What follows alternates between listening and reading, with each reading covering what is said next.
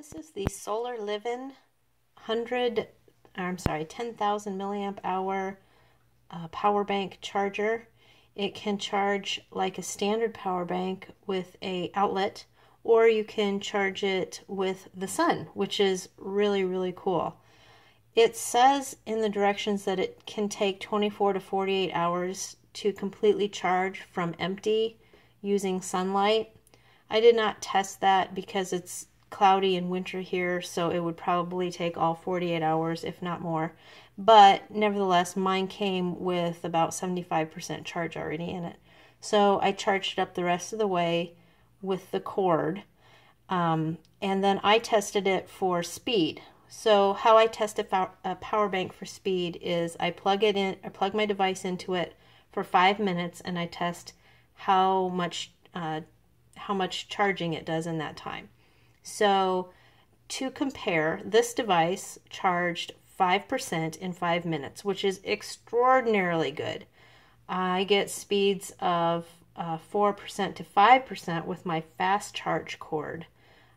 So it's doing the same or better than my fast charge cord does. Standard power banks, a good one will usually charge 3 to 4% in 5 minutes, and then the slower ones charged 1 to 2%. I have another solar charger similar to this one, but it doesn't hold a charge, and that one only charges at 1% per every 5 minutes.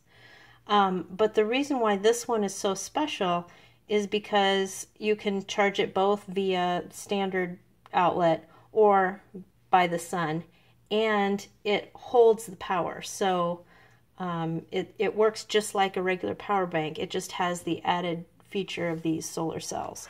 So here is it and it also comes with this cord, which also is a charging cord. You just flip it around the other way, use your own plug, and plug it in to a wall, and that's how it works. But charging a phone this way, all you do, I got it upside down, is you plug it in, and it automatically begins charging, and that's what it looks like. You'll know that it's low on power when these lights are not illuminated. What else can I tell you about this? 10,000 milliamp hours is a fair size. It will charge your device 2 or 3 times. If you have a really fully featured device or a tablet, maybe you only get 1.5 charges out of it. But it is pretty cool. So that's how it folds up. It's a little bit thicker than a normal power bank just because of the solar cells, but I just think that is so cool.